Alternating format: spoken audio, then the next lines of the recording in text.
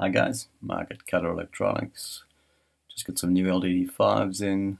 Thought I'd share a few tips on soldering as these come as parts. One of the hassles with the dip connectors is you've got to clean out some of the pins. So find pointy nose pliers and you should be able to just grab the ends of those pins and just pop them out. You can break or cut out the pins, but it looks a lot cleaner and neater, and they sit down a little tighter on the board if you actually remove the pins from the board, from the socket.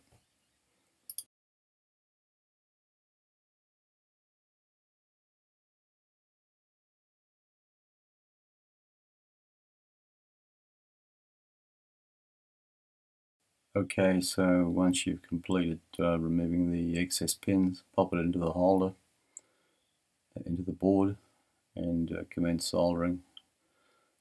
This does not require a large wattage iron. 25, 40 watt iron will suffice. Just a little heat on the pad, drop the solder on. I use a wedged tip, which works just fine.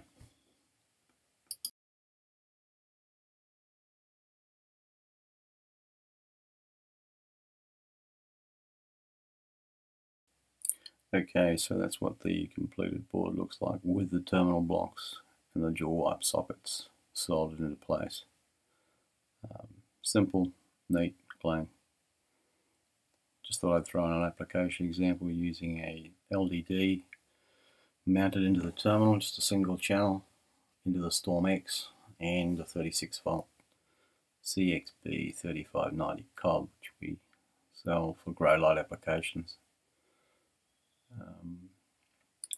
Just excuse the ballast lines on the video.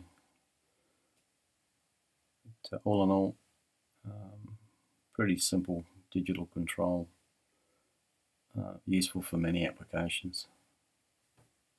Cheers, thanks for watching.